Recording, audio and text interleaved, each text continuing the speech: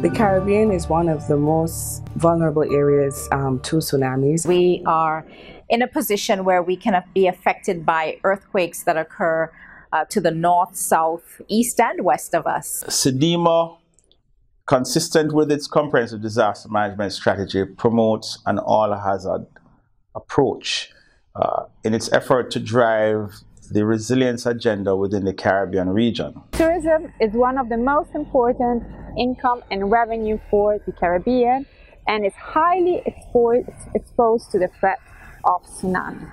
At the CTO, we certainly encourage a culture of preparedness. If you see the sea recede, run. If you hear a loud roar, run. Or if you feel a strong shake, run.